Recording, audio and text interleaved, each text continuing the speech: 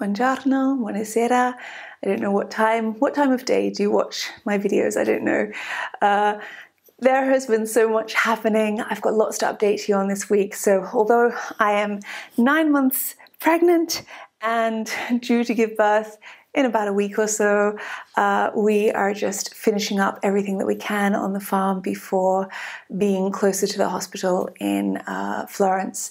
And we were in Florence this week, and I wanted to film more, but it's just having such a big belly and just it being still so hot in Italy, it's a little bit hard for me to carry around my equipment. I don't use vlogging cameras that, you know, vloggers use that just have, they're quite light. I mean, I use cameras with big lenses, and sometimes I bring a tripod, and more than anything, I was just worried about pickpockets, because I think I'm more of a target. Like I'm quite nimble as a filmmaker. I can almost be invisible, but now with my tummy, I feel like I literally stick out more. And I had my backpack with my very heavy camera, and I just started filming, but then there were so many people in Florence. It's packed. I've never seen it so full in October, but it's almost summertime weather, so it's great for a tourist, I suppose, to visit in this season. However, I just found it completely overwhelming after being in the countryside for so long.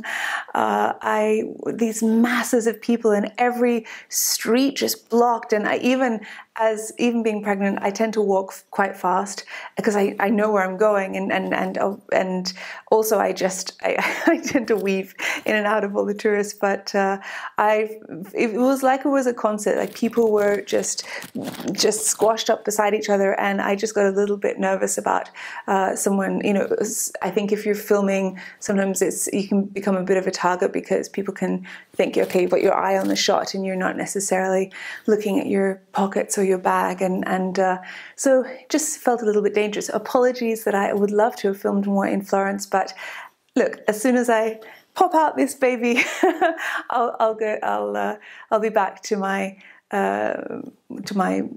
normal state of filmmaking. So much is happening in this past month, because we had the Vendemmia, which is the grape harvest. As many of you know, my husband's family produces olive oil and wine. And if you're interested in that I've made several videos on that experience. I've made a whole video which I'll link up now about the vendemmia, the grape harvest, and all the traditions and the struggles as well that they have, because you really don't make much money these days from olive oil or wine in Italy. Strangely enough, it's a very hard industry. However, the vendemmia is happening at Guido's parents' place, just near Florence, and then here you will have seen in the intro all the crates just filled with olives, and that's quite exciting as well, because we're going to have some new olive oil soon. However, there's lots going on with all of the builders as well. We have had a lot of progress. Well, it feels like a lot of progress to us with the pool. They put the border of travertine around, which looks beautiful, even though it's still got that nasty yellow interior, which is going to be covered up by the lining. A lot of you have asked, why do you have to put on a lining? Why is it not just painted concrete or tile or something? That's what we're allowed to do with our permit.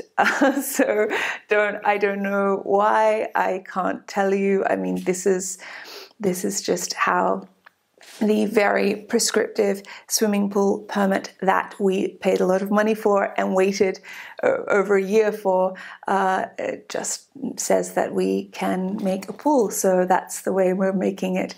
But I do feel that with this beautiful travertine, which our stonemason delivered, you can start to see how it might look. Then we have had the tufo laid, and tufo is this very rustic brick which we use a lot around the property. It's not as expensive as travertine, and it sort of ages quite well. We've got it in a lot of places, and the thing is, we just wanted to kind of connect the pool to that little cottage, which is where my parents stay, and then we can create a lovely space there. We're thinking of creating a sort of day bed against the wall, where the roses have been, the cream roses. I don't know if any of you remember. And so we're just trying to understand how to do the landscaping around the pool, which is quite exciting, and the workmen have been doing a brilliant job. I've sort of tried to film little pieces so that you can see it all coming together, but it has taken a long time because they're trying to lay it all and make sure that the water can run off. They had to remove the drain pipes so that obviously we don't want water just stagnating, and we certainly don't want dirty water running into the pool, and so we were trying to work out all those logistics.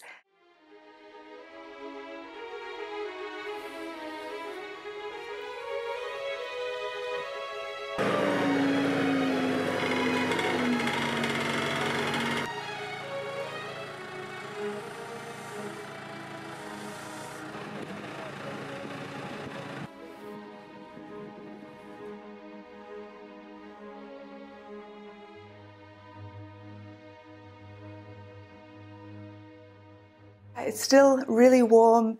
Initially, it's certainly not autumn or fall yet here. It actually feels like spring. In fact, I think the land believes it's spring because all the flowers have all come back. They think it's spring. Our orange tree is just blossoming. It's as though it were spring. We had these little non-lethal snakes hatched. Guido saw some of the little baby snakes that had hatched. Just for me, such relief not to have it be sticky. I mean, I'm wearing a dress with sleeves. It's just such a novelty not to be just sweating every moment. Excuse me just a moment, that's my mother texting me. Ciao amore. Ciao. Cosa fai? Sto biancando le tracce in modo tale che si può pulire e tornare a una vita normale.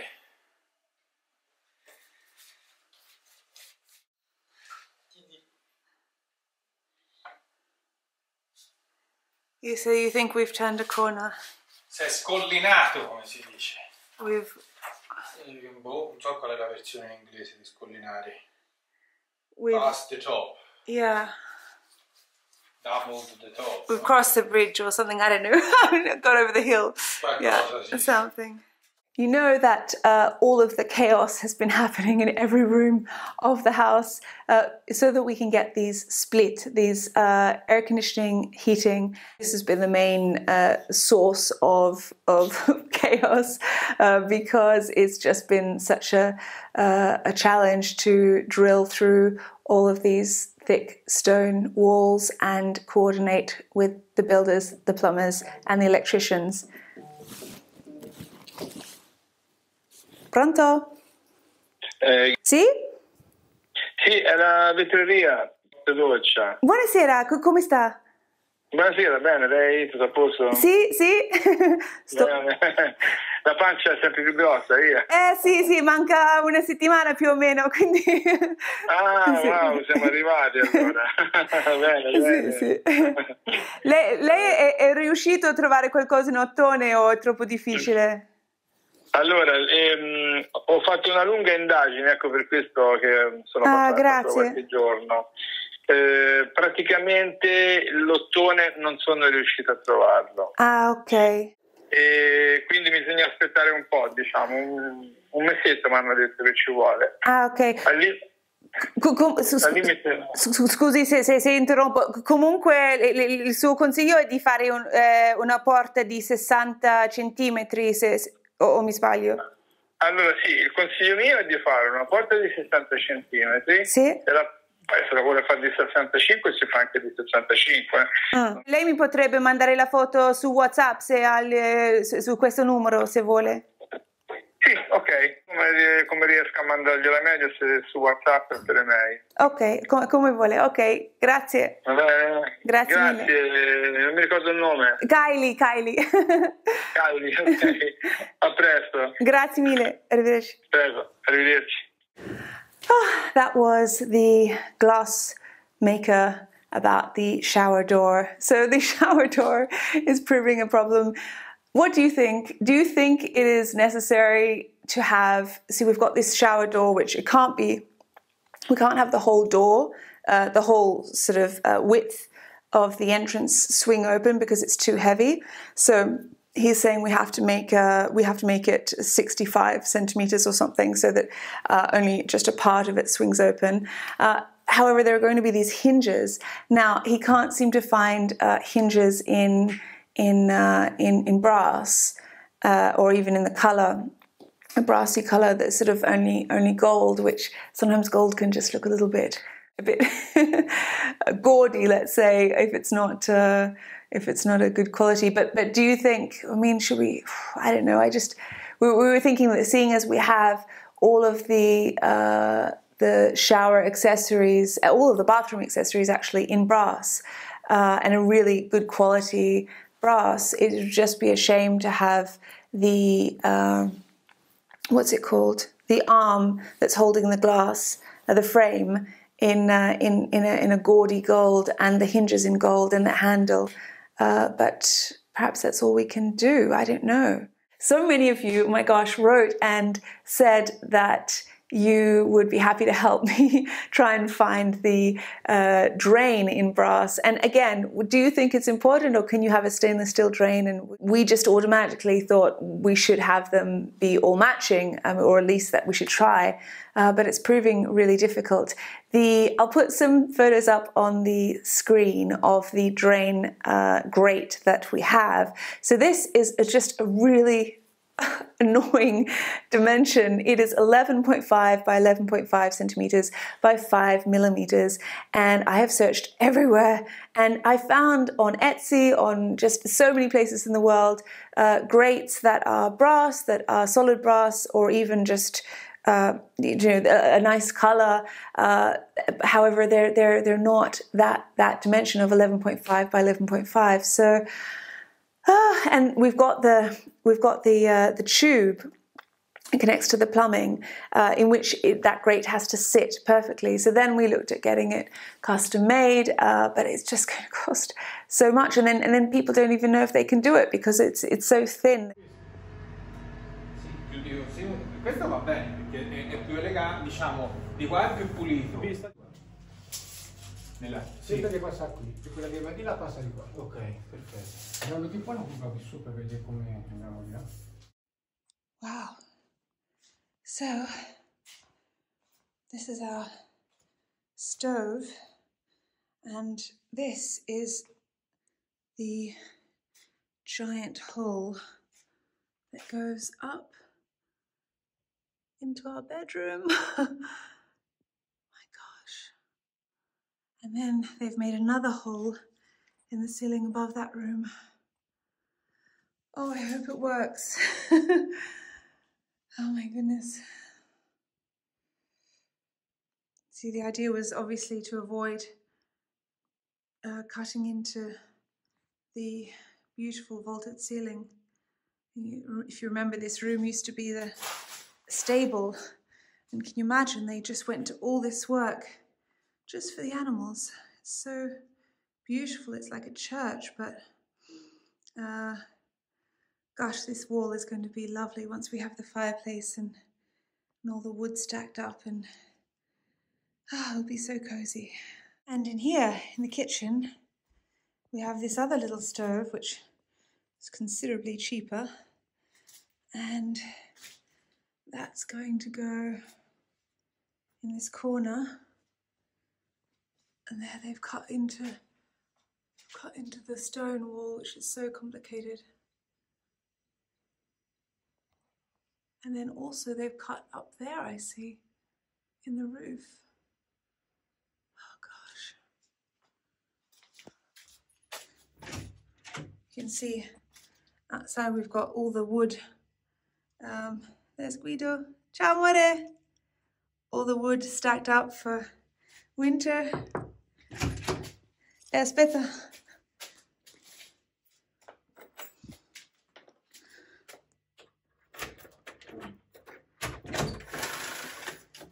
Hello. Incredibile il buco che hanno fatto, no? Sì, incredibile, anche i studi ci hanno fatto. Ah sì? No, domani diluvia, quindi Davvero? volevo coprire la legna, ma c'ho la... Oddio. È un po' piccolino. È un po' little skirt. Guido's saying it's meant to be raining tomorrow, so he's trying to cover the wood, but we don't have any spare plastic because it's all been taken. Oh gosh, we need Daddy to make another little wooden thing. Yeah. Wood protector thing. Oh my gosh.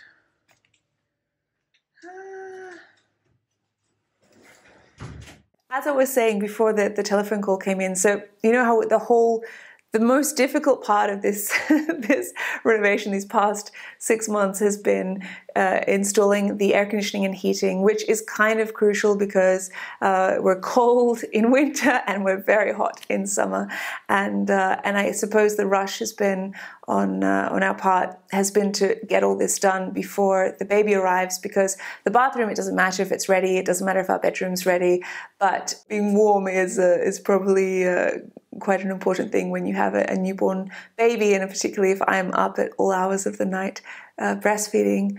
And yet now, with everything that's happening with the world, I'm not sure if you guys follow the news, but it's the prices in Italy now for electricity and gas and everything is just it's just escalated. It's just gone crazy. So now, after all of this, we don't even know if we can afford to run heating after all of this. But anyway, it had to be done. So now we ordered all of this wood. We got all of the wood stacked up, ready for the winter. Winter is coming, and we're still replacing all the windows with thicker glass. And the main thing is that we want to have the option of running wood-fired stoves, so that if it gets prohibitively expensive, we have that as an option, because we have so many trees that just fall down, and we have access to wood quite cheaply or free. My parents very kindly helped me. My parents and I, we were just cleaning that wall and repainted it.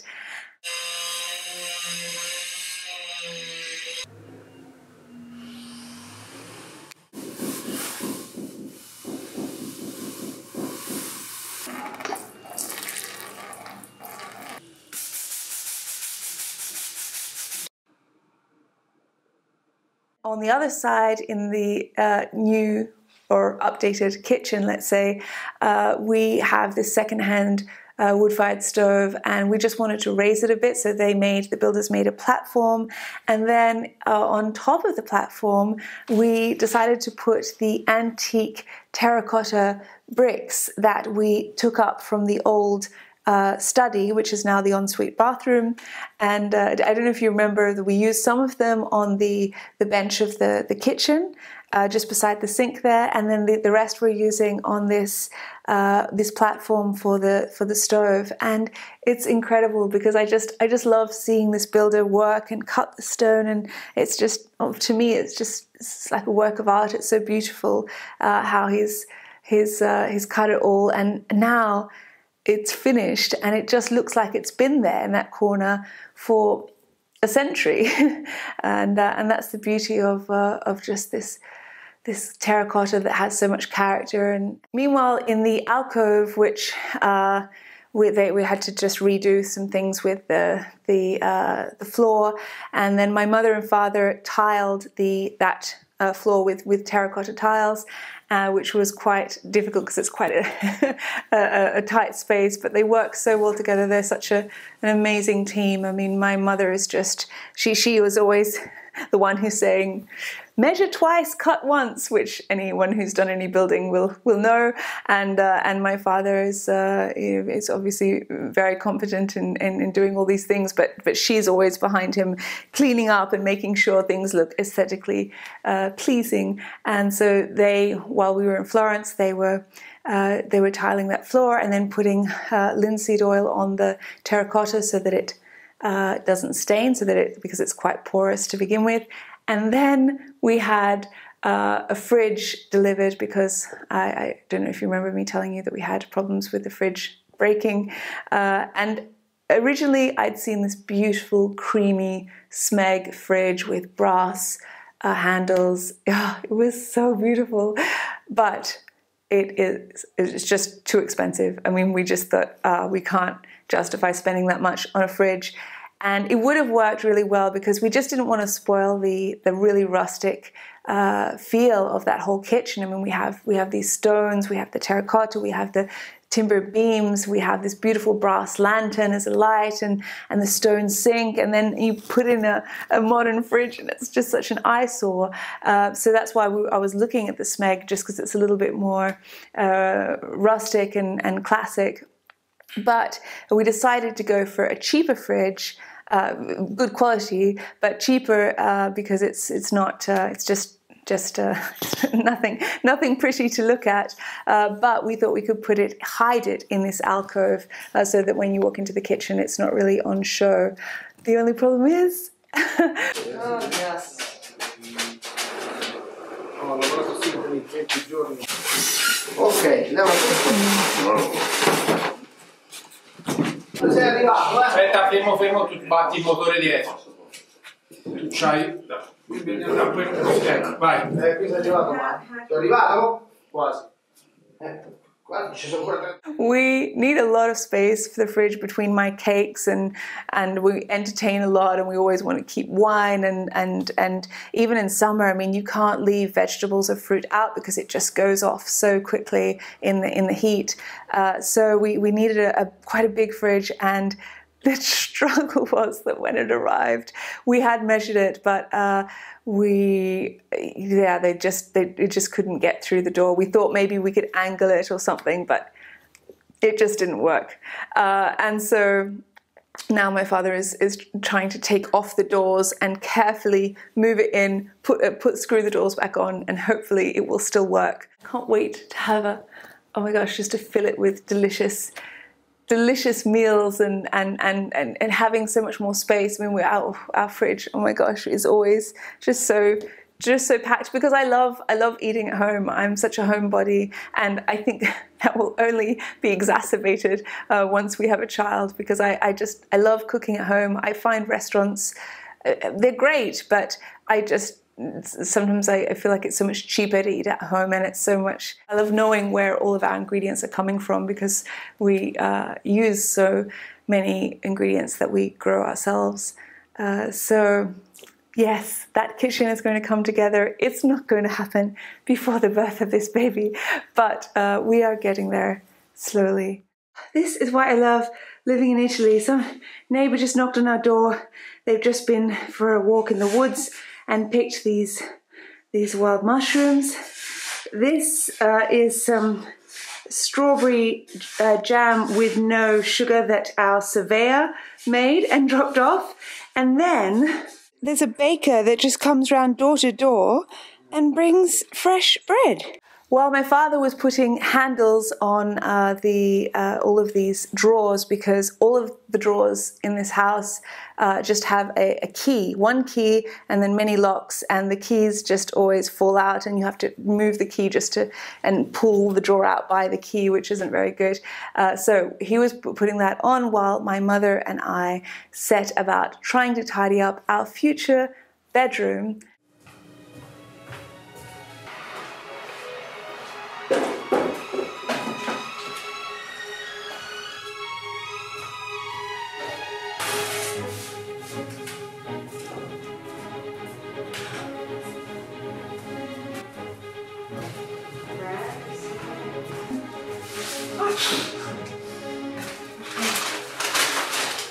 Good for someone to take down the stairs. Is it really needs to be wet? Yeah, I did.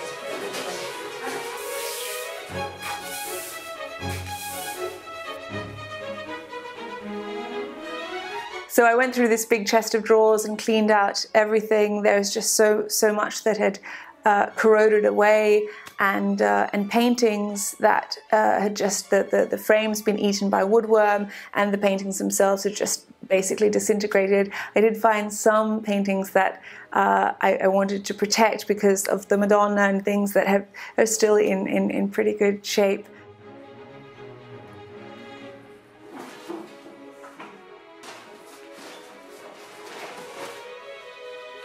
And I found this little flyer for someone at some stage must have got a new fridge, but it was many years ago, because it was the new Fiat fridge, and you can tell by the ad that it was certainly from another era. But it's so funny, just finding these little clues to how people were living here, or how Guido's family were living here before.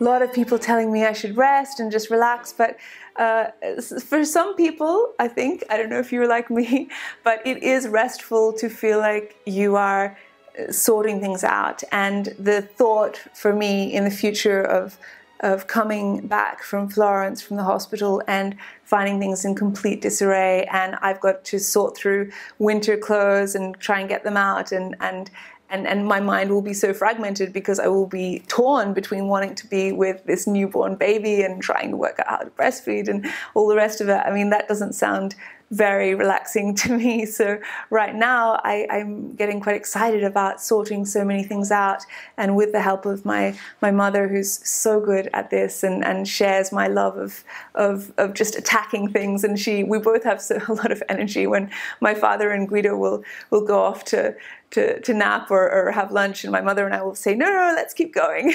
and the two of us just get stuck in there. And one of the reasons we were in Florence was to go to the hospital and check that everything is okay with Fagiolino, with the baby, and he's super healthy. The only thing is that's a little bit disconcerting is that they kept looking at us and looking at the echografia, ultrasound, and saying, you guys are so tall, both of you.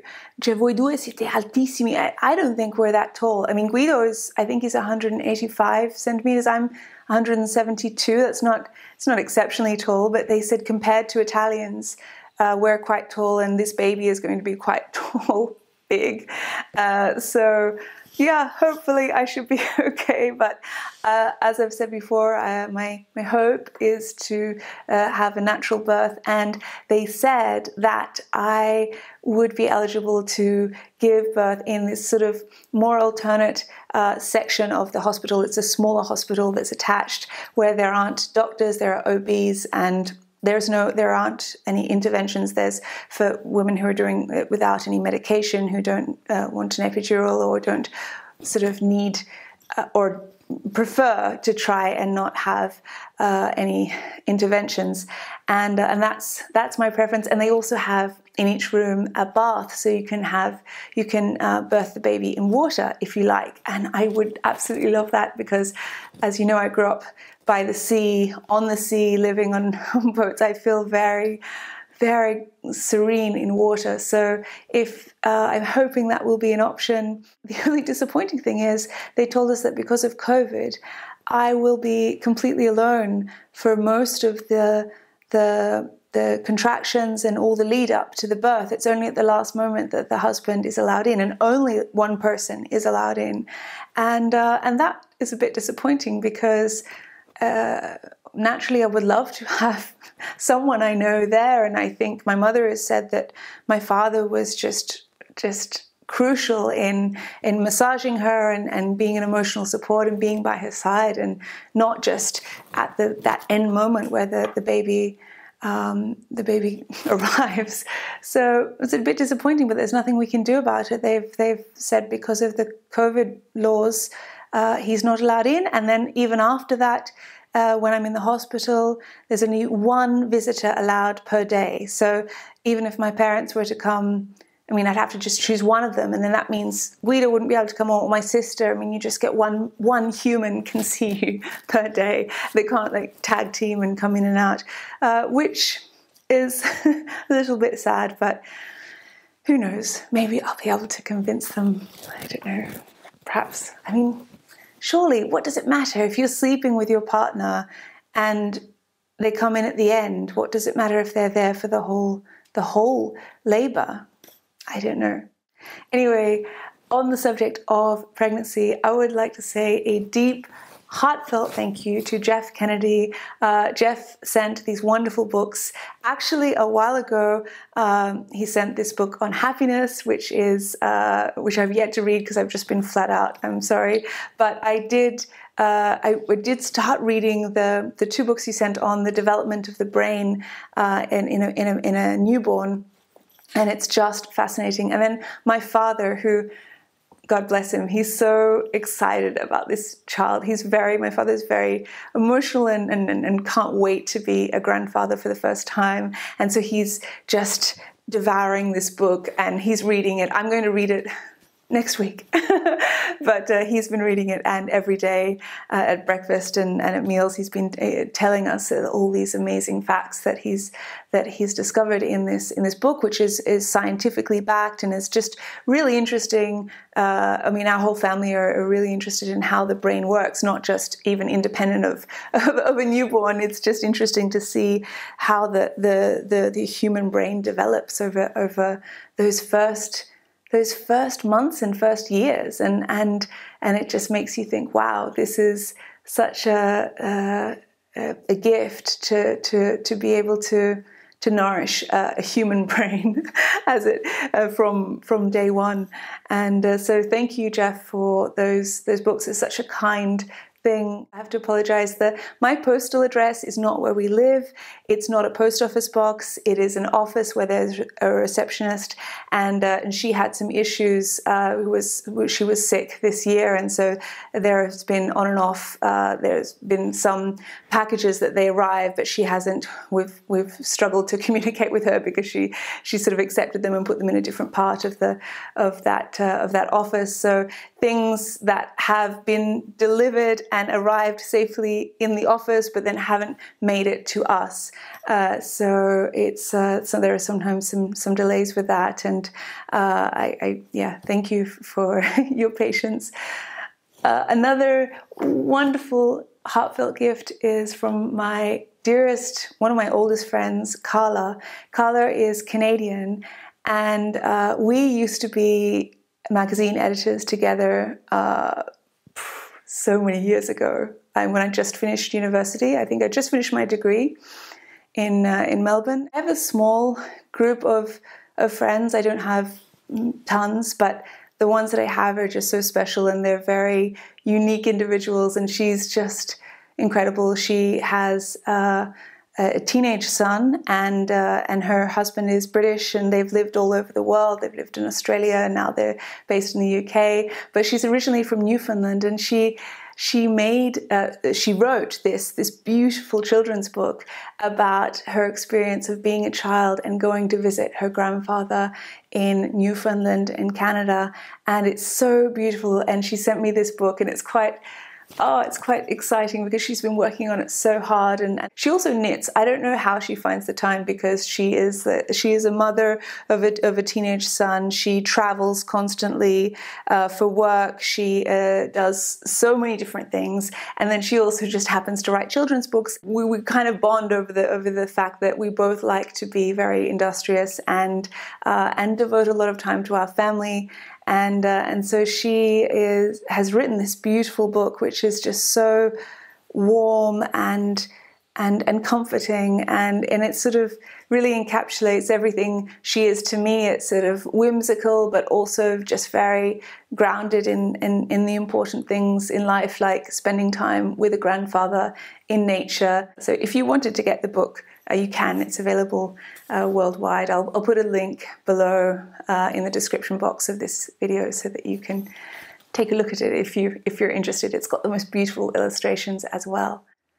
I'm not sure how I will manage my time after the baby comes, but all I can do is see that my mother managed to work and be just an incredibly present mother for us, and on my father too, and so yeah, I'll see how I go. I suppose the plan is really to play it by ear. I don't think you can have a plan until you know what type of baby you have and what their health issues are, and how I'm feeling even in my recovery. So I will just let you know, and thanks for being so excited for me and for us and our family, and so supportive. Thank you, as always, to my patrons. When I take maternity leave, I will put a pause on Patreon because I don't want you to be charged if I'm not putting out videos. So I suppose I'll just see what happens, and then I will, I will let you know as and when I decide what I'm capable of doing. But don't worry, I'm definitely planning to take a little bit of a break. Thank you very much for watching. Thank you for commenting. Thank you for getting me to, what am I at now? I don't know. 265,382 subscribers. That's incredible. And I know that YouTube will punish me for taking a break. I mean, I think at the end of the year I took 2 weeks off, and suddenly everyone was writing to me saying, I'm not getting notifications, you've been away for months, because your videos are not suggested to me anymore. And that's what YouTube does to you. If you don't publish every week, it buries you. So I'm going to have to work extra hard once I come back from the break that I take, however long that is, because it's YouTube just likes to penalize you if you don't upload every single week. But if you are subscribed and you click that to get the notification as well, that means like clicking the little bell, then you'll definitely know when I'm publishing, because I get so many emails from you saying, I haven't heard from you in months, and I'm like, oh, I've been publishing every 7 days, every week of the year. But it's just the YouTube algorithm. It likes to bury you if you take even a week off. Thanks for watching. Have a beautiful weekend. Alla prossima.